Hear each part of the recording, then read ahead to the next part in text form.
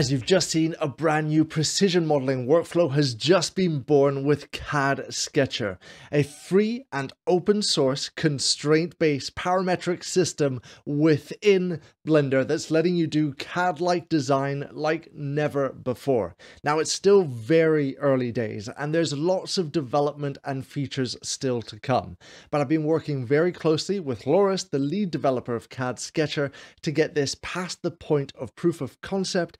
And now it's time for us, the community, to bring this precision workflow to life. So I'm here to show you how to get it and install it, how to get started with it, and how you can help CAD Sketcher go further. To get CAD Sketcher, go down into the description where there'll be a link to this official Gumroad page. Here, there's a whole bunch of useful information. It is completely for free, but if you want to support the project, put in an amount here that you would like. If not, just put in a 0 and click I want this. This will then give you a zip file, which we'll go and install over in Blender now. To install CAD Sketcher, it's pretty much the same as every other add-on. Go over to Edit, Preferences, Add-ons, and then go over to Install. Find wherever the zip file is actually saved, and then install that add-on. Then you can put in the search here, type in CAD, you'll find CAD Sketcher right there, and the first thing you need to do is install a solver module. All you have to really do is click this Install from pip, click that. You've got to wait a couple of moments. If things go wrong, you'll get a warning message down here that's going to let you know that you might just need to restart Blender. So with that done, let's go double check that. Preferences, add-ons, here it is. It's installed perfectly for me. As I'm using a 4K screen and all of that, I'm going to change here my entity size up to 3, my text size to 45. I'm also going to change my decimal precision to 1, my angle precision to 1 as well. And on my theme here, I like to have my default color right here. I put this all the way up to a nice blue. So let me just show you. I click here, bring that all the way up there. I'm happy with how that is. Brilliant. I'll save it just in case, and there we have it. Now, as the name suggests, we need a sketching surface. To do that, let's press N to open up our side menu, and you'll see we have a new drop down called Sketcher. Let's click this and let's add a sketch. By clicking Add Sketch, it then brings up all these construction axis planes that's asking you where would you like to start this sketch. Select a plane that you would like to sketch on. So I'm going to go from the top down. I'll click this and I'm now inside of that sketch. I'm going to move my 3D cursor for a moment, so that is shift and right click to move it out the way. And there's also this little point right here. As you can see, this just lets us know that this is a solve point, a 2D solve point, and we are inside of a sketch because here there's this big leave sketch. Now, there's a lot to cover here when it comes to constraint-driven design and all the rest, but for now, I'm just sort of going to do a very quick overview by just creating a cube. So I've clicked the rectangle tool here. I'm going to left click, drag this out, left click once again. Automatically, it has put these horizontal and vertical constraints on here. The 3D view still works just as normal, but what I'm wanting to do is sort of put this to the center of it. So I'm going to click on the line button here. There are a whole bunch of shortcuts that you can see there. It says invoke shortcut L. I'm not going to use shortcuts in this video for the time being. I'm going to click one point and click to the other point. I'm going to right click to cancel the tool that I'm on, and you'll see that that brings it back to that selection there. I'm going to right click on this line and turn that into a construction line. Now I'm going to select the origin point and the construction line, and I'm going to give this a midpoint constraint.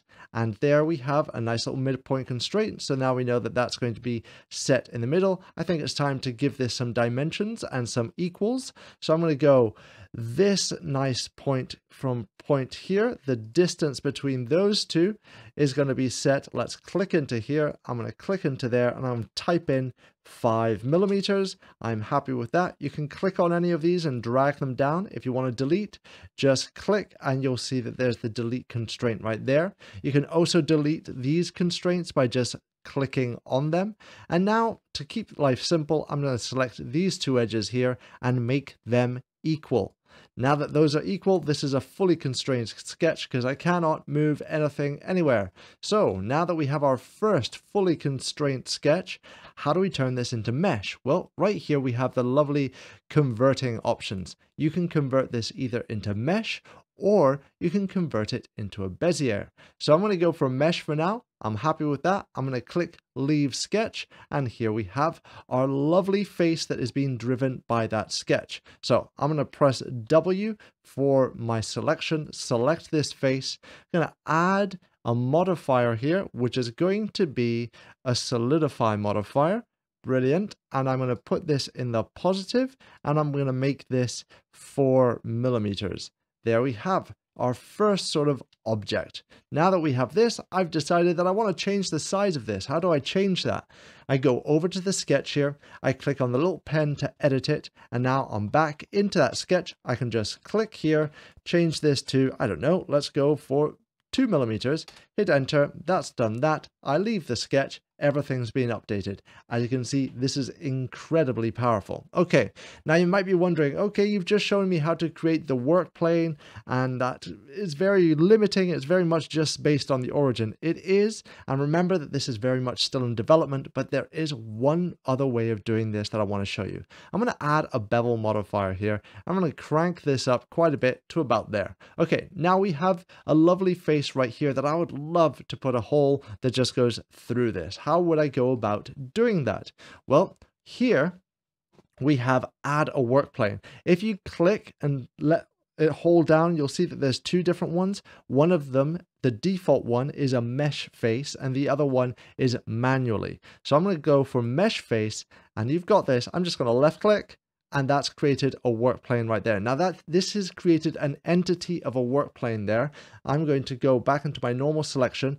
I'm going to click add sketch, and now I have this work plane here to be able to reference off. So I'll click into there.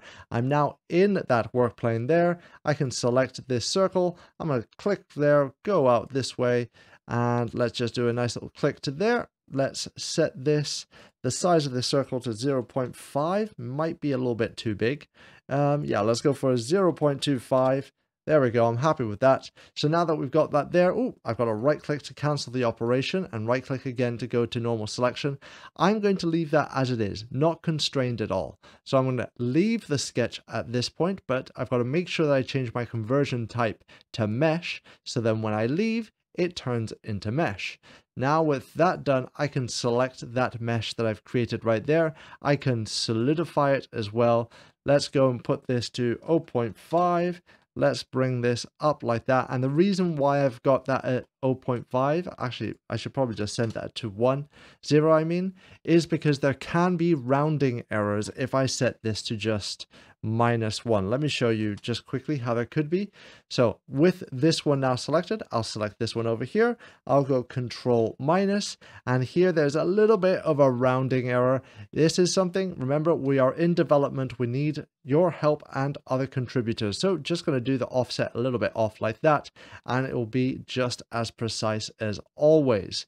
So there it is. This is CAD Sketcher in a nutshell. There's so much more to go into this, but for the time being, I'm just going to show you how to do a couple of the other constraints around the place. So I'll go back into our original sketch here with our cube, and I'm just going to move over to here to just show you a couple of things. So let's go into a line creation. Let's create 2 lines here. So right click, then I'll create another line like this. Brilliant. And I would like to create a curve that's going to be tangent across these lines. Well, I'm just going to click the point curve there, click one of these, and then click to the other one. This has now joined up these points. The reason why I'm saying this is because right this minute, this is not supported. We cannot go like this and then select these 2 points and try and do a coincident. Coincidences are currently not supported. They will be supported definitely in the future, but for the time being, we haven't sorted out the auto merge, so just be aware of that. So make sure that when you're making some of the things here, you just have to make sure that you make them correctly. As you see, when things are selected, they show up here as entities, and if you're wanting to make this tangent, we'll select both of these here, and then we're just going to create a tangent constraint, and this is now tangentially connected. Now there's 101 more things that I can show you about CAD Sketcher, and all of that is coming, I promise. I'm going to be doing an entire free course here on YouTube, just like I did for Precision Modeling in Blender. And in the time being, we need you to help get CAD Sketcher out there. Share this video, share this information with other makers and let them know that this is happening inside of Blender. Join the CAD Sketcher community. And for you developers, please consider contributing to the project. The links are down in the description. Please, please, please, we'd love to turn this into something amazing for everyone. So, with that all said, I'd love it if you join the Maker Tales Discord as well, as I'm going to have a CAD Sketcher channel specifically in there as well. And a big thank you to my patrons. You guys are absolutely awesome, and without you, I would have not been able to get so involved with CAD Sketcher and truly help make this add-on a real reality. With that said, a big thank you to my VIP makers, Jem Oskinak and David Fernandez. It really means a lot. And if you're enjoying what I'm making here and you think I'm worthy of your support, I would love to see you there too. As I just said, remember that we have a Discord and I'd love to see you there. Thank you for watching, keep making, and let the quest continue.